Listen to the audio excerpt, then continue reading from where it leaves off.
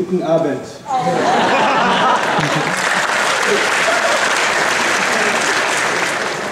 الحمد لله رب العالمين والصلاة والسلام على سيد الأنبياء والمرسلين وعلى آله وصحبه ومن استنى بسنته إلى يوم الدين.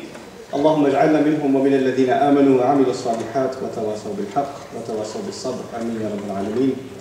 ثم أما بعد فأعوذ بالله من الشيطان الرجيم. إن في خلق السماوات والأرض واختلاف الليل والنهار لآيات لأولي الألباب. رب اشرح لي صدري ويسر لي أمري واحلل عقدة من لساني يفقهوا قولي. آمين يا رب العالمين. I don't know what you were laughing about before, but I will find out. And I will give a khutbah about it. We'll see it on YouTube. Okay, so I actually only came here because of chocolate. But allegedly there was a lecture also, so I'm here. But alhamdulillah, I was asked to speak with you tonight briefly about the fundamentals of faith, the foundations of faith.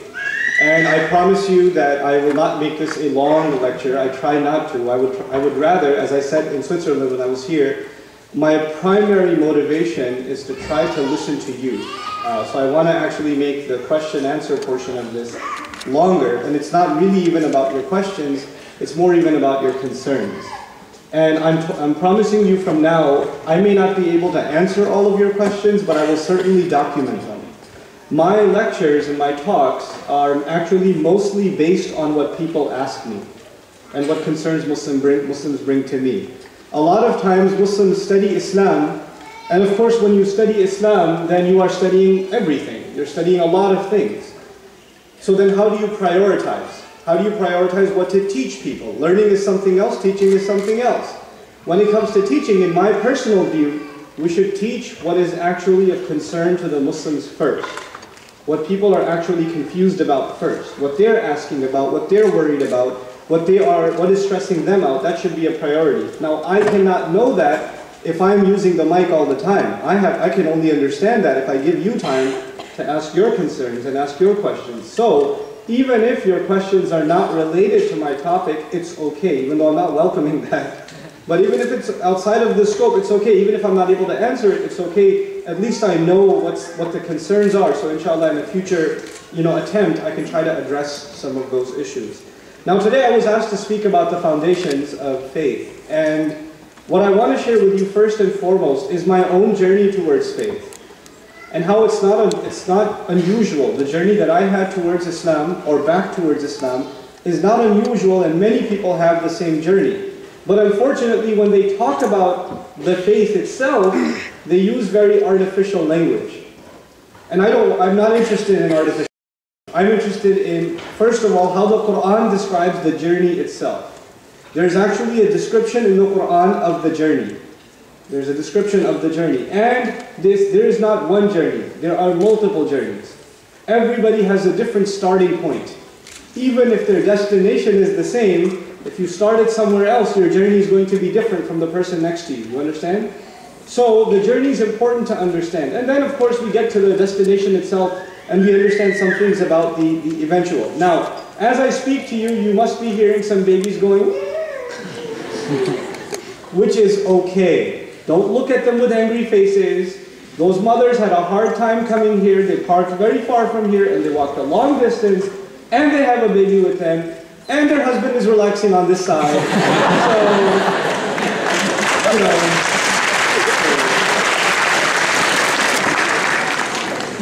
So it's okay. The babies make a little bit of, it's okay, no problem. Now if your baby is particularly psycho, then maybe take a walk, or something. But otherwise, it's once in a while a little screamy here and there is no problem. And that's also, because alhamdulillah, I have 6 children and they make a lot of noise, so I don't hear anything anymore. Right? I just talk. So now the ayah that I began with. Actually, this is something many of you have heard many, many, many times. And I want to begin with, like I said, my own journey. And when I came to the United States, my upbringing was mostly in the Muslim world, and I came into the United States when I was about 14, 15 years of age. And I went into public high school. And in those 2 years of high school, I did not have any Muslim friends. and you don't get time off to go pray Jumu'ah, and my father was working in the city anyway, so I couldn't go with anybody else anyway. So I did not pray any prayers for those 2 years. Maybe once in a while my dad would take me if the school was off, you know? So we would maybe go to the Jumu'ah prayer. Now before this, I was in an Islamic environment where I was, it was all boys school, all my teachers were Muslim. When the teacher walked in, you said, Assalamu alaikum wa rahmatullahi wa barakatuh. You stood up and you said that. Then the teacher responded to you and you sat down. It was a different environment. But when I went to New York and I went to high school, it was not the same environment. Boys and girls were together. There was no uniform. In some places there was no clothing. It was different. And at first you're shocked and you're disturbed. How can they be like this? Astaghfirullah al-Azim. And you say all that. But you know what? After 6 months, it's not astaghfirullah, it's mashallah. Everything changes. You get used to it, And then you start thinking that maybe the way I used to live was strange and this is normal. That was strange and this is normal. Because everybody else is one way and I'm a different way, so I must be the one that's crazy. So you start, and human beings have a tendency, they want to fit with everyone else.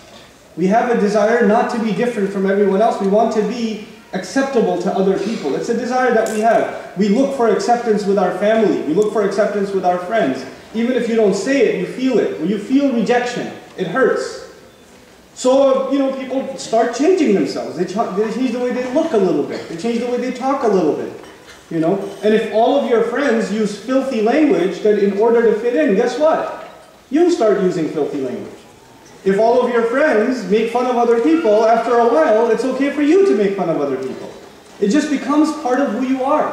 And so that happened to me. And a point came where, by the time I was in college, I was around friends who made fun of God, who made fun of religion, who thought religion was a stupid thing. And guess what? I used to think the same thing. I thought the same thing. And I just adopted their arguments and what they told me as acceptable to myself.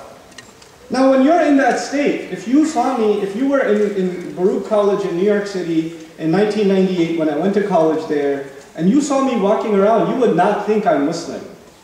You would not think I'm Muslim. And if you saw me talking to a Muslim, you would think that I'm some kind of Islam hater. That's what you would think, if you just got a first impression of me. And I've had all these, philosophical arguments, rooted in agnosticism, all the way spreading all the way to atheism. And I had all this stuff prepared for myself if anybody even brought up religion, even Islam. But you have to be honest with yourself. And I realized after a long time that I wasn't being honest with myself.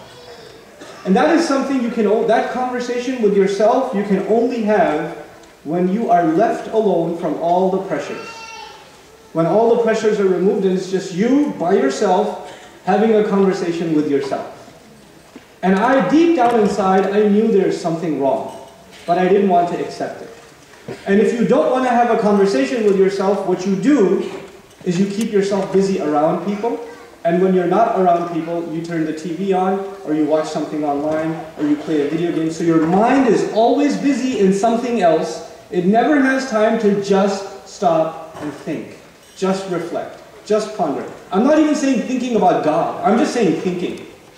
Today the world has a crisis because a lot of people, if not the vast majority of people, from childhood are programmed not to think. They're programmed not to think. On the flight here from the United States, when I was flying to London, they have those Sky Mall magazines where they sell you stuff online, in the air, right? So I'm going through it and I see the strangest ad. They have a potty chair for kids with an iPad stand. So if your kid, in the middle of his business, he runs away, put an iPad there, and he can keep watching his shows, and he can stay there for as long as you can keep him there half the day, he'll be fine. And I said to myself, subhanAllah, we are now at a time where we are programming even young children to become so addicted to screens and to games and to videos and to this and to that, where they're actually not engaging with the real world. I've actually literally seen kids that play, games on their iPads. They play football and this and that, and they move the ball like this, right? So when they hold a real football, they go like this. Nothing's happening. But the first foundation of faith is independent thought. The first foundation of the Islamic faith is the ability to think clearly. Now this ayah says, no doubt about it in the skies, إِنَّ فِي خَلْقِ السَّمَاوَاتِ وَالْأَرْضِ, no doubt about it in the creation of the skies and the earth, وَاخْتِلَافِ اللَّيْلِ وَالنَّهَارِ, and in the conflict between the night and the day, as night turns into day and day turns into night, لَآيَاتٍ لِأُولِي الْأَلْبَابِ, there are miraculous signs, there are clear indications, there are powerful indications for people of sound minds. I'll translate that again at the end. Sound, powerful minds. لِأُولِي الْأَلْبَابِ. Now what Allah is saying here is the skies and the earth actually are, according to Him, and the night and the day are actually miracles. People say that if I would believe if I saw a miracle, I'm ready to accept the faith. If you show me something amazing, like if you just go like that and a tree comes out of here, then I'm ready. I'm Muslim. I'm done. You know? They want to see a miracle. And Allah uses the word ayah not only for things like the staff of Musa turning into a snake. He doesn't just use the word miracle for the shape of a bird by Isa, by Jesus, turning into a living bird. He doesn't just use it for that. He uses it for the sky and the earth. And He uses it for the night and the day. And so He's demanding from us to think, if you really, truly think about it, the sky is pretty incredible. The earth is remarkable. Night is incredible. Day is remarkable. It's something that will make you wonder. But who is going to wonder if their entire night and their entire day is spent not thinking? Just not thinking. Has it ever happened to you that you're stuck in traffic? You're probably stuck in traffic a lot. So if you're stuck in traffic and it's at evening time and the sun is setting and your car hasn't moved for the last 10 minutes, so you don't have anything else to do, so you just start looking at the orange sky. And for a few seconds you're just amazed by the beauty of this painting, which is real. You're just lost in it. You're just mesmerized by it. Those few moments is what Allah is talking about. Now, if in the creation of the skies and the earth and the conflict of the night and day there are powerful signs, it's not for everyone. For a believer, Allah is saying, for a Muslim, or not even a Muslim actually, ulul albab is more than Muslims. لِقَوْمٍ يَعْقِلُونَ is more than Muslims. Anybody who exercises their intellect. Allah is saying, if you were to pay attention to these things, you would be left in wonder. But He doesn't open this for everybody. He says لِأُولِي الْأَلْبَابِ. So we have to identify and qualify this term. What does it mean to be people of, and I'll give you without translation the word, the people of Lub. L-U-B-B if you want to write it down. Okay? Lub. Lam and Ba. What does this word mean? They say اللُّبُ عَقْلٌ صَالِحٌ خَالِصٌ مِنَ الشَّوَائِبِ. They say that this lub is actually a pure mind. Oh no, baby, it's okay. Yeah. See? Okay. Khalisun min al-shawa'ib means a sound mind that is free from vanities. I know that sounds like difficult English, so I have to explain this to you, inshallah, in as easy language as I can. We nowadays get bombarded with information, yes or no? Where we have too much information about too many things. You go and buy yourself some chocolate milk. By the way, you have heavenly chocolate milk in this country. I had a higher iman when I drink the chocolate milk. You want me to hold that? Oh, you guys haven't heard me all this time? Wow. And you just sat there, huh?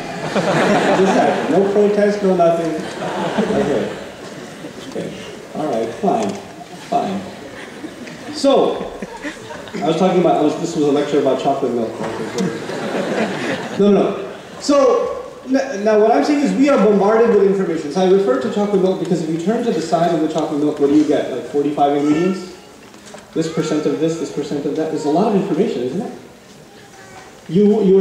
Every commercial, every advertisement you read is information.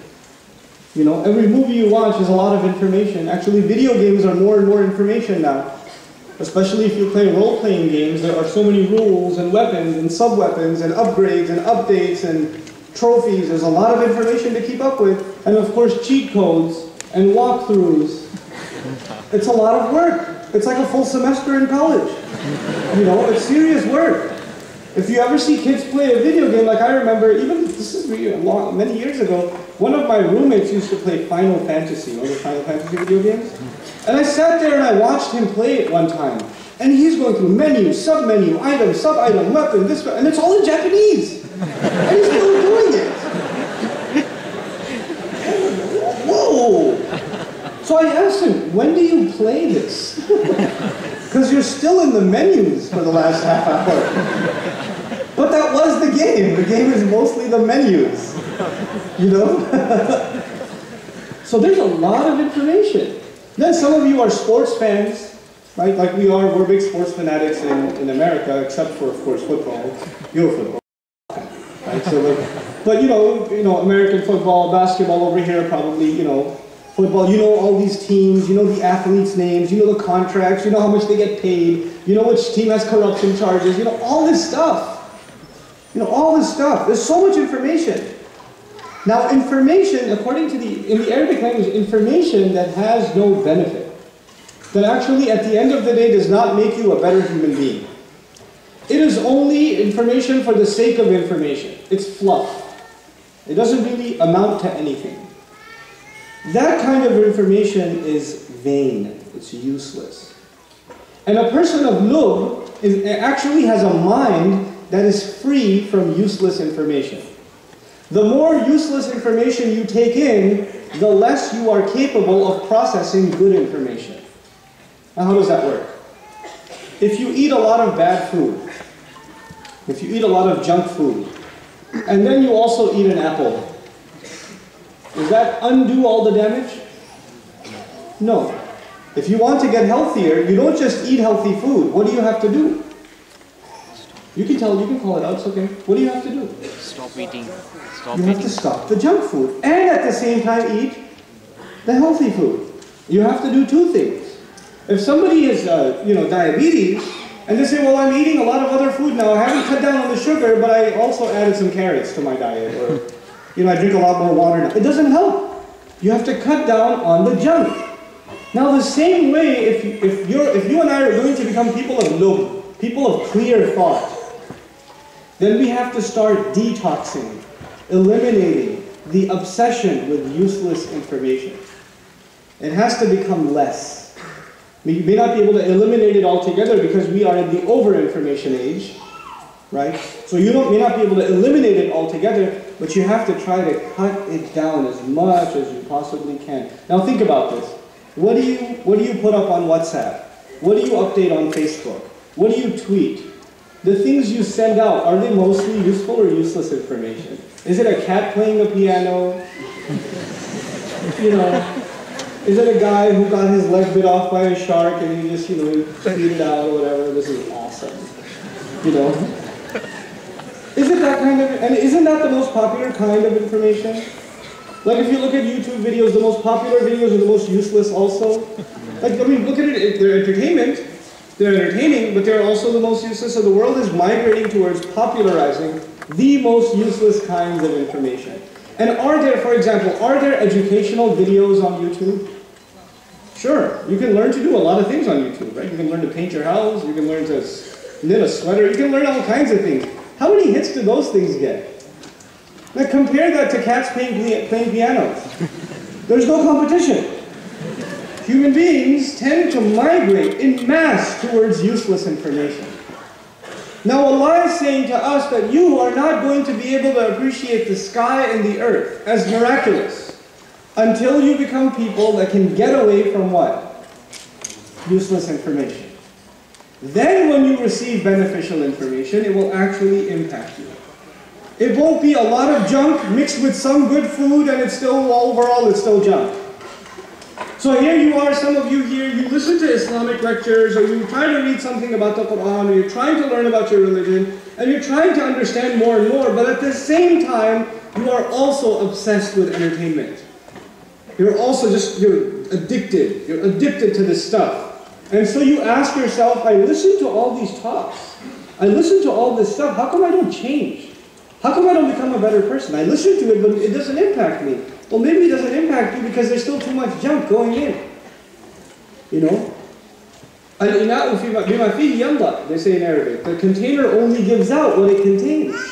If you take in a lot of junk, what will come out of you in your speech, in your behavior, in your time is going to be useless. If you take in good things, then what comes out of you is also good things.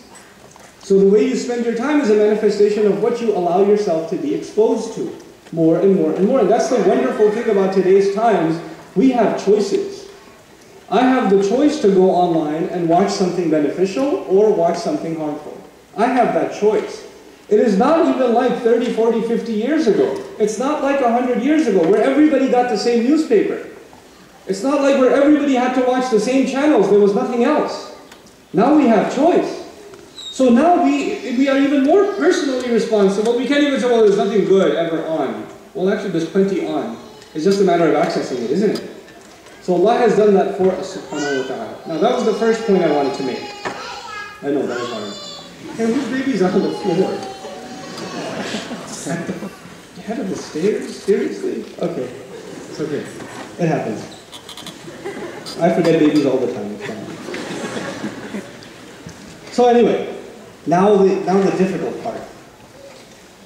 Some people believe that you will come to Islam if I give you proof. If I argue and debate with you and prove to you that God exists, then I will prove to you that the Quran is a miracle. Then I will prove to you that Muhammad ﷺ is not a lie, etc., etc. And after this debate, you will become a Muslim. No. That's not how it works. If you know anything about debates, you know what they are, right? They are two people with big egos. They're two people with big egos. And one is trying to disprove the other, and one is trying to disprove the other. And when you are in a debate, and if you're losing, when you're losing a debate, do you feel like accepting your opponent's arguments? No, you actually feel more hatred towards your opponent. And so you develop even more aggression towards what they're saying. So even if you lose, you don't say you win. You say, I'll be back with new arguments tomorrow. You understand? So winning a debate is not da'wah. It's not calling anybody to Islam. Nor is it the way of the Prophet ﷺ, nor is it the way of the Quran, actually. The Quran's fundamental call is to allow people to think on their own terms independently. But before that even, Allah Azza wa Jalla mentions in this ayah something very powerful. And something that some of you might disagree with. Some people that are maybe, there are non-Muslims in the audience, I'm sure, people that don't belong to this faith, I'm sure they're in the audience. And I'm glad that you're here so I can explain this to all of you, Muslims and non-Muslims here, inshallah. He says the people of sound thinking, الَّذِينَ يَذْكُرُونَ اللَّهَ قِيَامًا وَقُعُودًا وَعَلَى جُنُوبِهِمْ. That's part 1. وَيَتَفَكَّرُونَ فِي خَلْقِ السَّمَاوَاتِ وَالْأَرْضِ is part 2. There are two parts. Allah describes the people of good minds with two parts. Part 1, they remember God. They remember God and they mention Him. Standing, sitting, and on their sides. That's part 1. I'll test you on this soon. What was part 1? Remembering God. They remember God. Number 2, they think about the skies and the earth. They think about the skies and the earth. So the ayat began with the skies and the earth. But then they switched and they said, these people remember Allah. Now the thing is, dhikr. It's called dhikr in Arabic. Remembering Allah. Where does that happen according to the Quran? أَلَا بِذِكْرِ اللَّهِ تَطْمَئِنَّ الْقُلُوبِ. By remembering Allah, hearts become satisfied. Remembering Allah is an exercise of the heart.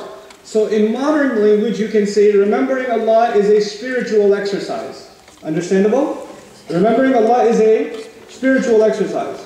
Now part 2, he says, they think about the skies and the earth deeply. They think deeply, they ponder, they reflect. وَيَتَفَكَّرُونَ. They develop ideas about the skies and the earth. Now thinking, pondering, analyzing, is that a spiritual exercise? No, what is that? That's an intellectual exercise, isn't it?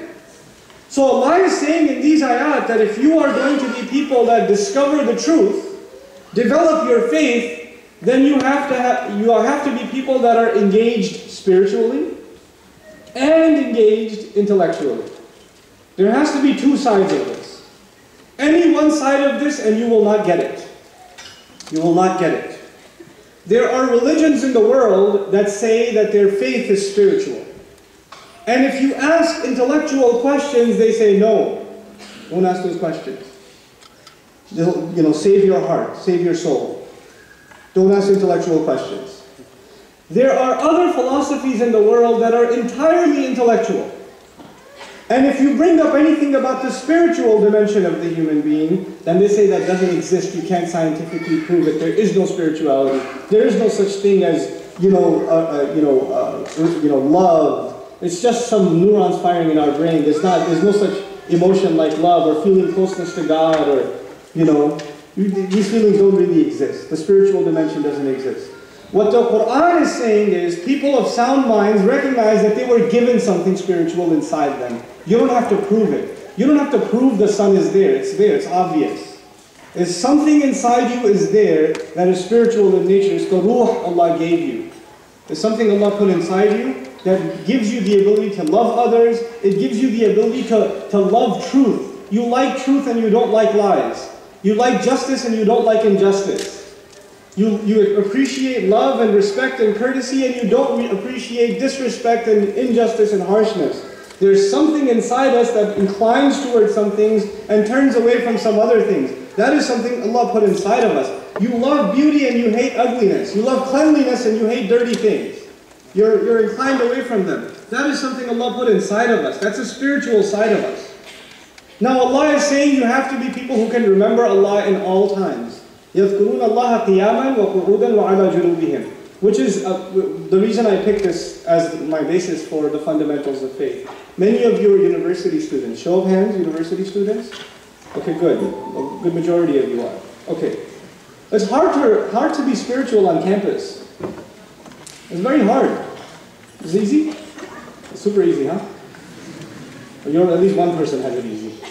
The rest of us, including myself, have a hard time spirituality on campus. There's fitna around you, there's challenges, you're always busy with work. How are you supposed to make time for Allah? Actually, the first act of getting closer to Allah is simply remembering Him. Simply remembering Him. Remembering Him as you're walking from one class to another class. Remembering Him right before you're having lunch. Remembering Him when you look out your window. Just remembering Him, that's all. He's not asking for more. He's just saying just remember. And when you get a free moment, then what do you have to do? وَيَتَفَكَّرُونَ فِي خَلْقِ السَّمَاوَاتِ وَالْأَرْضِ, and they think deeply about the skies and the earth. This is actually one of the great beauties of Islam. Allah says in the Quran, in the Fatiha, He told us that we want to walk on the straight path. Then He mentioned people on one side of the path and the other side of the path. He said, غَيْرِ الْمَغْضُوبِ عَلَيْهِمْ and there are two sides, two extremes. Now if you notice, the people that came before us, one nation before us, emphasized spirituality. Our Christian brothers and sisters, they emphasized spirituality. And our Jewish brothers and sisters, what did they emphasize? The intellect. Allah describes that they became entirely intellectual and their hearts became hard. That's the criticism Allah makes of them. And Allah says you have to walk the path in the middle. What does that mean? You have to emphasize the spiritual and you have to emphasize intellectual. You have to find a balance between those two things, which is very, very difficult. Some of you want to learn about Islam and you read a lot of books. You listen to a lot of lectures, which is all academic, it's intellectual. And you're not growing spiritually, and it's not healthy. And some of you say, I just want the spiritual, I just want to pray, I just want to make dua, I don't want to learn anything. Learning is useless, I just want to pray, pray, pray. That's also unhealthy. You have to learn. Learning is part of this religion. You have to combine both of those things. You cannot let one overtake the other. It is thought and learning on the one hand, and is remembering God on the other hand. Those of you that are active in your Muslim Students Associations, the activists here, the people that are regular in doing da'wah work and all this other stuff, you are the people that learn more than other people, which means you should pray more than other people too. You have to balance that equation. If I'm teaching more, I should be turning to Allah more. Because if I don't, I'll become imbalanced. This people of Lod, these are people that are balanced. They're balanced. You know what you find nowadays? You find people that look very religious on the outside, with their clothing, with their face, with their appearance. They look very, very religious. But in their personal lives, they have deep spiritual problems. They have deep, deep spiritual problems. When they pray, they're not connected to Allah. They just finish and go. They're very quick to tell people they're not making wudu properly. They're very quick to fix somebody else's prayer. Put your hands over here, don't put them over here. You know? Lift your pants like this. Sister, you're wearing hijab the wrong way. Very quick to correct people. But when it comes to themselves, they just recite the words and there's no connection with Allah. It's been a long time since they cried one tear for the sake of Allah. That is imbalance. That is when you emphasize knowledge and you don't emphasize spirituality. And then on the other side, there are people that are so spiritual that just say, forget the world, I just want to remember God. Forget what happens in the world. And that's not Islam either. Allah doesn't let us do that either. We have to find a balance between these two things, and when we do, we get amazing people. When you find a balance between these two things, you get remarkable human beings. Ulul albab. These are the people who can look at life and say, Rabbana ma khalaqta hadha batilan, which are the next ayat. Master, you did not create this without purpose. There's a reason you made this. I see purpose in my own life now. You see a mission in your life. I used to be, my mission before I found Islam, my mission used to be, I want to finish school, I want to get a job, I want to make a lot of money, then I'm going to party. That was my mission. I didn't have a mission beyond that. There are people whose mission in life does not go beyond today. They live their life as though this is it. This is it. What do you want to do? I don't know, have some fun? What do you want to do in life? Nothing. Don't stress me out. I don't like to think about that stuff. Just leave me alone. Let me relax. When you find faith, you realize that the entire universe has purpose, which means you have to have purpose too. Everything about you changes. Why am I studying? What am I studying? How is it going to help me? How is it going to help other people? Everything changes. Everything. You become people with a mission. رَبَّنَا مَا خَلَقْتَ هَذَا بَاطِلًا سُبْحَانَكَ فَقِنَا عَذَابَ النَّارِ. This is the reality of the Qur'an. And that's the last piece I want to share with you before I take your questions. This, in my view, in my personal view, I am convinced of this more and more every day. The Qur'an is the only text, the only document that at the same time is incredibly intellectual. If you ponder on it, if you study it deeply, it is incredibly intellectual. And at the same time, it is incredibly spiritual. It combines both of those dimensions at the same time.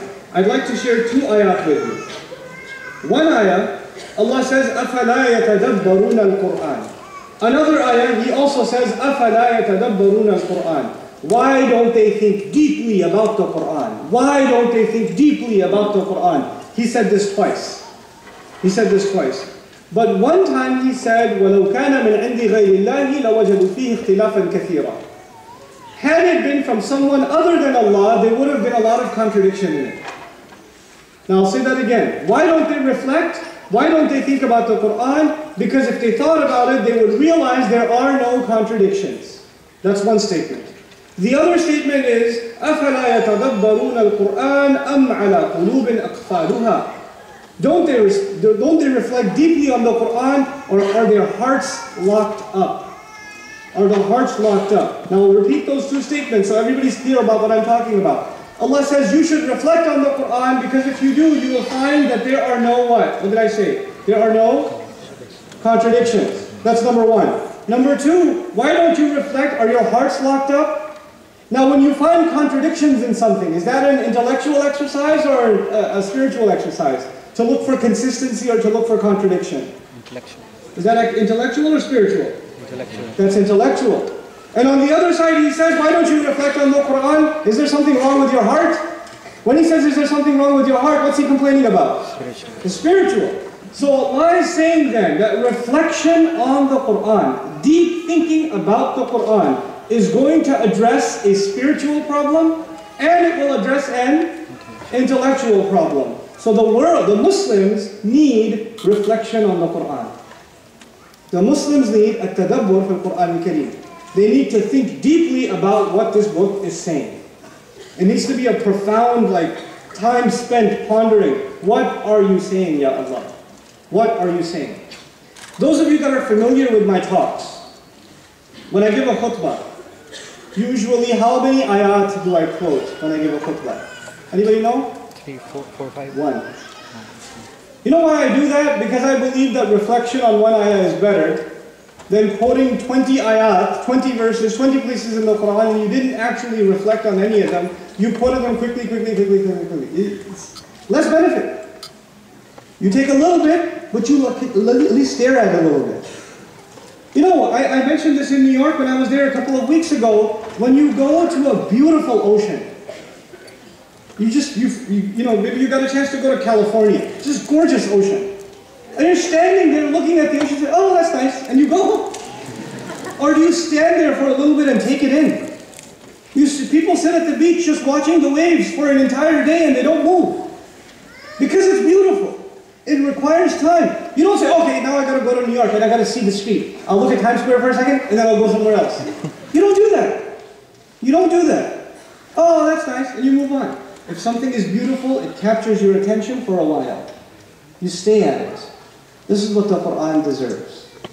Now, because you're university students, I want to share with you what I believe to be, inshallah, the renaissance of the Ummah. How the Muslims are going to revive not only themselves, but they're also going to revive the entire world. I personally believe, these are my own beliefs, you do not have to agree with them. I personally believe that unrestricted greed and celebrated greed has led the world in a very terrible direction. I believe that because of this greed, major corporations are allowed to run their way, have their way in the world that has created the kind of pollution problems and the kind of environmental disasters. We complain about the environmental disasters, which is just the fruit. The seed of that is greed. Those companies that are creating destruction all over the world, that are polluting natural waters, that are destroying entire farmlands and cutting down trees, all of that is actually a result of human greed. And human greed is something that can only be addressed intellectually, spiritually. You can make all the policies in the world.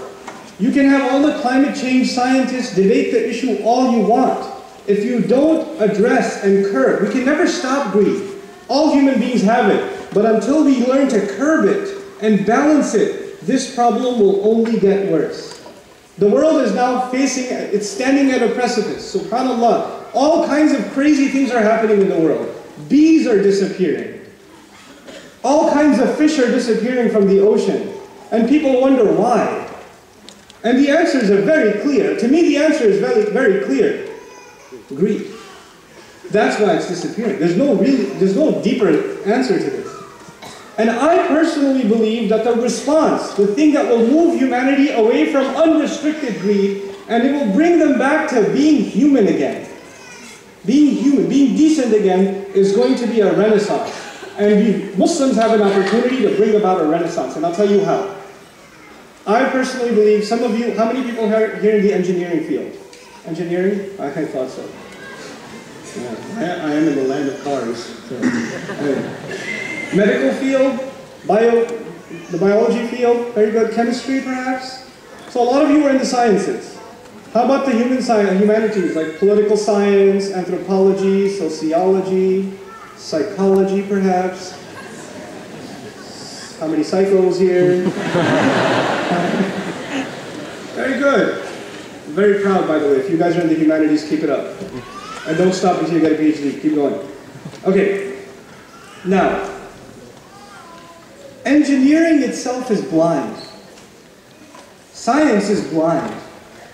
You can study science to produce a solution for humanity.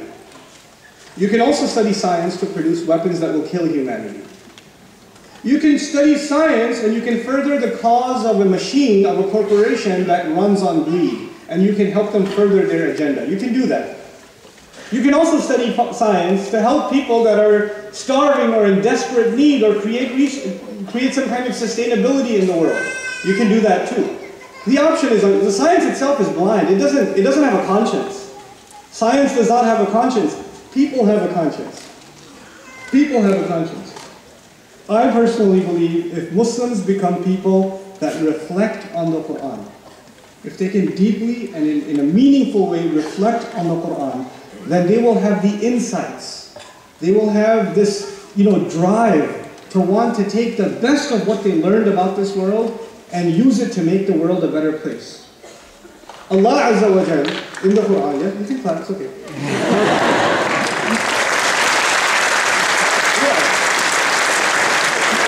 I feel bad. I didn't say that you should clap for me. I just felt bad for that one person.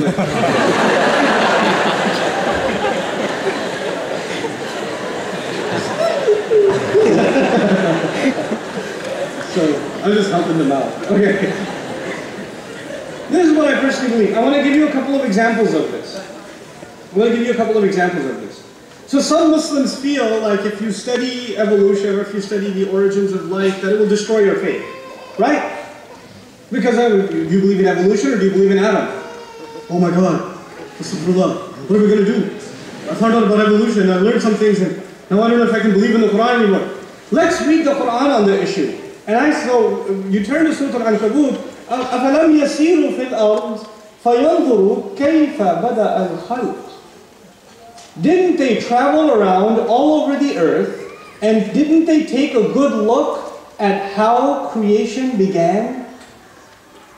God is telling us in the Quran, I will not only tell you how creation began, you must go in the earth and go figure out how creation began. You will not learn how creation began in a book of religion. You will have to go to the earth and dig and excavate and explore, and then you will find out how creation began. Can you believe that's in the Quran?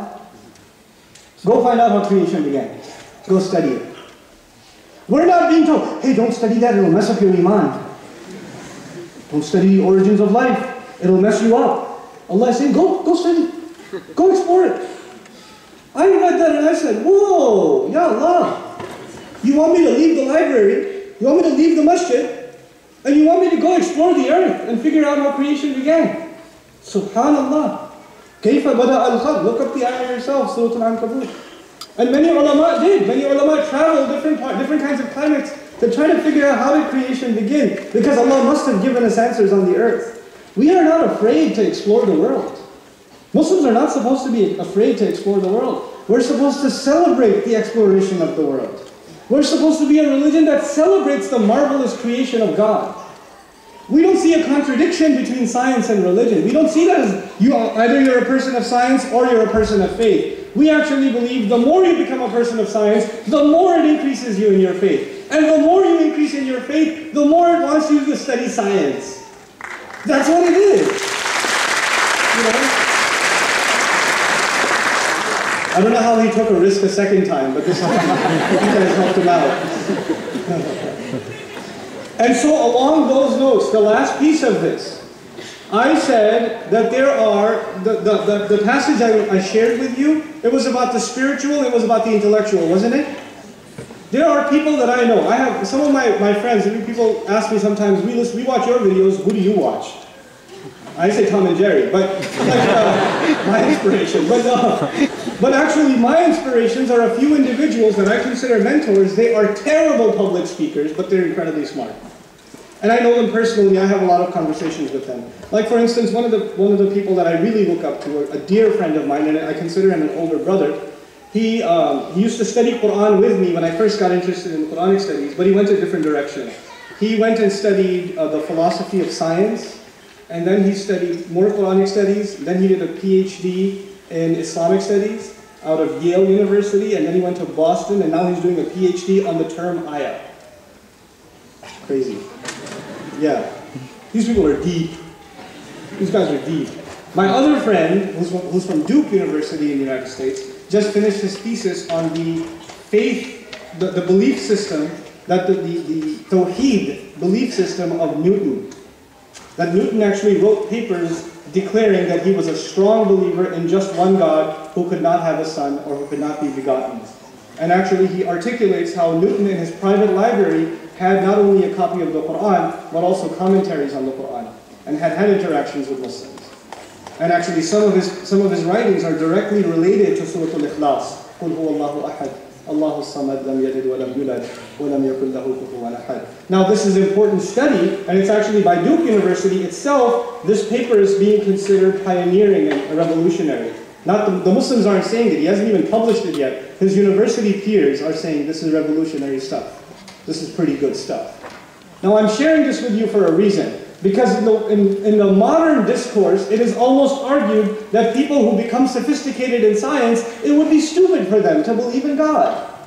It would be dumb for them to have faith. And actually the great pioneers of science across the board in Europe and across the board in America, the original pioneers of science consistently were very strong believers in a creator. They were very strong believers in a God. There are actually papers written by scientists on the absurdity of atheism. I didn't write them. They did. Non-Muslim writers, scientists writing the absurdity of atheism. And not one, multiple papers. We don't know this stuff. What we know is what gets popular on YouTube. Right? And then we watch one or two of those things and our faith starts getting shaken. So as I conclude this talk, I said conclude like 4 times now, but this is real conclude. As I conclude this talk, I want to talk to you about the ayah itself. What does the ayah mean and how is it tied to the foundations of our faith? The word ayah. Number 1, the Qur'an is obsessed with the term ayah. It is absolutely obsessed with the term ayah. It uses it virtually everywhere, all the time. So if you walk away from the Qur'an and say, what is the Qur'an about? You will say it's about the ayah. Now, unfortunately, the ayah gets translated as what? Verse. It gets translated as verse. But actually, the ayah is something far more. The ayah is the ability to look at something and derive a conclusion. Something that leads you to something else is an ayah. Anything that leads you to something else. So for instance, if it says exit there, or it says restaurant that way, that's not a restaurant, that's just an ayah. If I go that way, what will I find? A restaurant. That's an ayah. You get it? Now, you know, I'll tell you a crazy story about an ayah. In Surah Saba, Surah number 34, there's a story of Sulaiman alayhi salam, and the queen. He calls the queen into his castle. He calls the queen into his castle. And his castle was pretty cool. It was an aquarium. His castle was an aquarium, except the floor was the aquarium. So it looks like you're about to walk into water, but it's clear glass. So she stepped on it and she realized that it wasn't water, it was actually glass. And the second she stepped on it, she became a believer. She stepped on it and she said, I believe in God. When you read that, you get confused. You're like, wait. If I stepped on glass and it wasn't water, I wouldn't start believing in God. Why in the world did she step on glass and accept Islam? Accept the faith, accept the Creator? Oh, the history. You got to know what's going on. These people believed in the sun. These people believed in the sun because the sun gave the world heat. So the queen had a theology where she worshipped the sun. When she saw water, but did she see the glass? No. There is something behind this architecture. I think there's something, but there's something more to it. Immediately she realized, I look at the sun, but there's something more to it. And so she said, oh, I get it. There's a God. To her, that glass floor was an ayah. Just like glass floor was an ayah. Now, if that's the case, the Qur'an is full of ayat. And these ayat, as I tried to tell you, what do the ayat of the Qur'an do?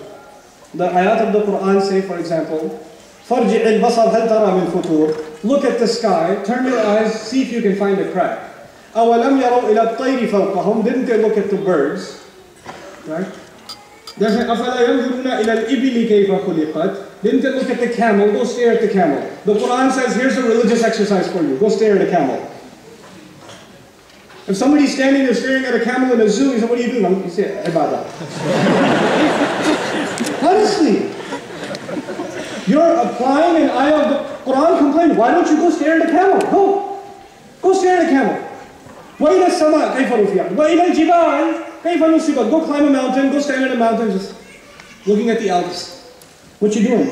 Oh, just, appreciating the ayat of Allah, engaging in ibadah. That's ibadah. What do we think? Muslims, what do they think worship is? Worship is reading ayat of the Qur'an. Equally, worship is staring at a bird. Equally, worship is staring at the ocean. Equally, worship is appreciating the beauty of a cloud.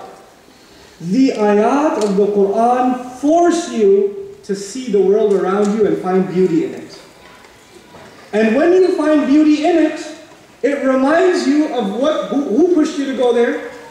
the ayat of the Quran. So you come back to the ayat of the Quran. Then they push you out again. Then you come back again. Then they push you out again. And they come back again. And ayat are not just about looking at the sky and the bird and the tree. The Quran says look at history. The Quran says look inside yourselves, study psychology. Look at your feelings. The love between a husband and a wife is an ayah, so you should explore it. You know? Your history, you should explore it. Your fingertips, you should explore them. You should understand physiology. He tells us that. Actually, all human experience is an ayah.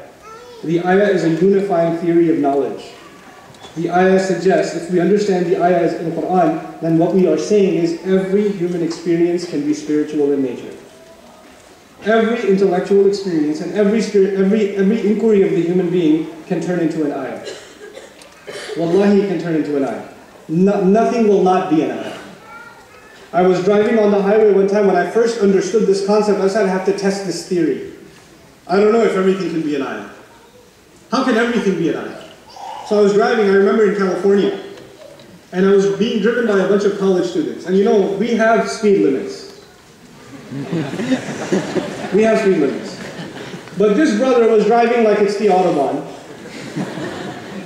And he's just, and I'm like, let's slow down, bro. And then I immediately remembered that's an ayah. Human beings love to rush. That is an entire PhD thesis, the human urgency, the human sense of urgency. Is there an urgency to be, for your turn to come at the post office? For your turn to come in the restaurant? For the waiter to come and take your order? For the light to turn green? For the airplane to start boarding? Is there a sense, when are we going to land? When are we going to land? When are we going to land? When is the movie going to begin? When is this lecture going to be over?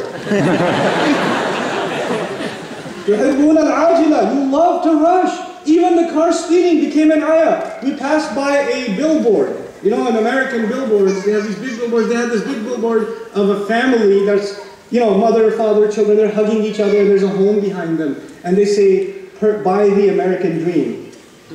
You know, nowadays it's the American nightmare, but still, buy the American dream. You know, they want you to buy a house, subprime mortgage and all of that, right? But you know, I look at that and I say, how can that be an ayah? That's just a mortgage company selling a house. But then I realize, the human want to having a house. Why do you think Allah gives us Jannah? What do you get in heaven? What does Allah promise in heaven? Mansions. A house, with a swimming pool, with a nice garden. The things you want in this world. He says, I'll give you better.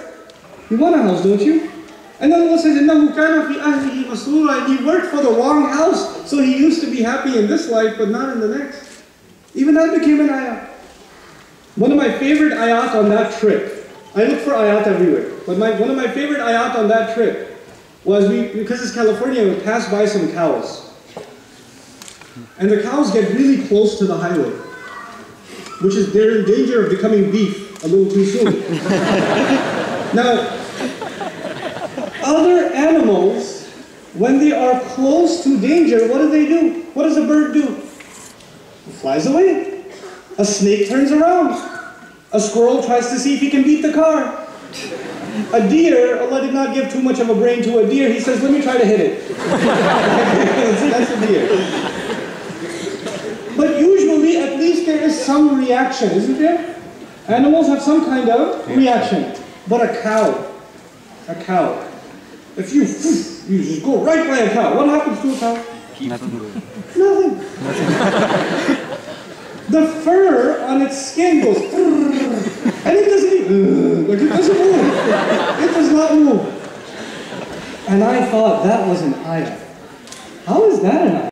A cow not reacting, an ayah. Because Allah describes in the Quran, people that keep their minds numb, people that keep themselves busy with music and movies and video games and drugs and alcohol and you name it.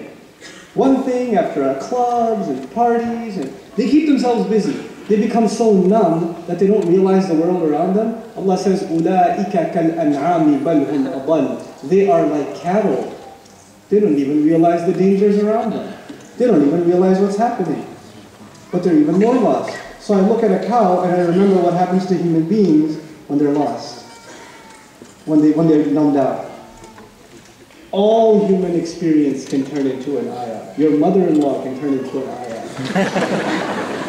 Your husband, he's like, I know which ayah Fir'aun. No, I'm kidding.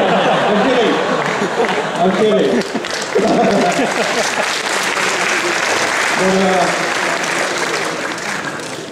the idea here is that our faith is rooted in looking at the world in a unified way. Looking for positives everywhere. Looking for a way to appreciate the good in things. Because the purpose of an ayah, now this is the end part, again the end part. Because the purpose of the ayah is to bring you close to Allah. The purpose of an ayah is to give you some more direction so you can get closer to God. Closer to your final destination. That's what the purpose of an ayah is. You know what happened to me when I was in Switzerland? A drunk guy got on the tram when I was in Switzerland. Some of you were there, I told this story. Right? And this guy starts speaking in, I think it was German. I don't speak any. But the fellows that were there with me, they translated for me. He asked, where are you people from? So I turned around and said, I'm from Texas. And he said, Texas? And he said something, and everybody started laughing. And I said, what did he say? And I said, where's your cowboy hat? So I said, no, I'm still... And then he asked me later, he said, please don't do a terrorist attack in my country. That's what he said to me. And I turned around and said, not all Texans are terrorists.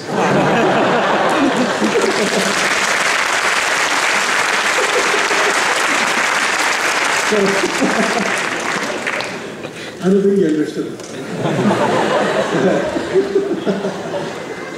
But you know what? Even that was an ayah. Even that was an ayah. I took a lesson from that about how just normal people in that society must be given so many negative messages about Muslims that when they see any person anywhere, they assume the worst of what they have seen must be this person. Right? And when you're drunk, you don't hold back. You know, the Swiss are usually a reserved people. They don't look at you dirty, but they won't say anything. But he was drunk, so no brakes on. So he just said it. He just came out and said it, you know. And I appreciate that he said it, because, you know, I don't blame him, and I'm not angry at him. But I do feel that, man, we have a lot of work to do, because people have created an image of Muslims that just the average person who doesn't even hate Islam, but they're actually afraid of Islam. I feel bad for them, that they've taken something so beautiful, and they've made it into something so ugly, and the reason they were able to do that successfully is because Muslims gave them plenty of reasons to think that way. The Quran is perfect. Our religion is beautiful. Muslim behavior, not so much. We have given them plenty of examples to be afraid of Islam. We have given them plenty of examples to think that we are not civilized. And so when they manipulate that and create fear-mongering among them, then before we get angry at them, we have to clean up our own house. We have to clean up. They will exaggerate. They will never stop exaggerating. The people who hate Islam will hate it even more. We can't change that. And I'm not interested in changing that. What I am interested in changing is us ourselves. We have to show with our actions that those are lies, not with our words. We can issue all the press releases we want. Until we become a people who take ayat and really turn the world around, nothing changes. Nothing at all changes. That is the world. That's the world you have to explore. Some of you want to study Islam. I argue, finish your studies, engage your studies, study Islam alongside the sciences and the fields that you're specializing in, because we need people who can take these sciences. I want political scientists. I want engineers. I want, researchers in biology, in neurology, in all these fields. I need the Muslims to be the highest caliber people in these sciences, so that when they reach those sciences, they can show the world that even all of that are ayat. They can show them the world, this is all ayat. But if they don't study this stuff, they won't be able to show the world that these are ayat. If you're only studying these things so you can get a job and make some money, then this is tragic. Then you took something so great, knowledge that Allah is giving you, ayat that Allah is teaching you, and you didn't show the world what it's actually for. SubhanAllah. This year I have 2 students. One of them is a PhD in geology. His wife is a PhD in neuroscience. And they both memorized the Quran. And they studied Arabic, and now they're studying Islamic studies with one of my colleagues, Sheikh Abdul Nasir. And every day when they study a hadith, when they study an ayah, when they study something, they take different notes from everybody else. And I see them, what are you writing down? Well, they write because they've studied something in science that I have no idea, but they see things I don't see. They see things I cannot see. I focused myself on trying to explain the Quran. But as I explain it to you, you will take what I explain and further it so much more because of the sciences that you're going to excel in. You're going to show that Allah's ayat are even talking about what you're studying. This will be the renaissance of Islam in the world. This will be when the world starts seeing things differently. This will be when greed is curbed. When the highest intellectuals of the world see things in the light of the beauty of faith. You know? I pray that Allah Azza wa Jalla makes you the generation that really lifts the ummah out of the rut that it's in and brings this knowledge, this beautiful knowledge to light and really lets the ayat of Allah shine so people can again see the world around them as a means of getting closer to their Creator. Thank you so very much for listening to me carefully tonight. I'm going to open it up for questions and answers.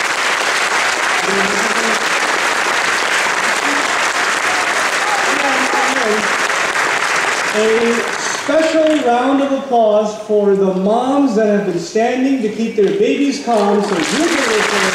Thank you so much.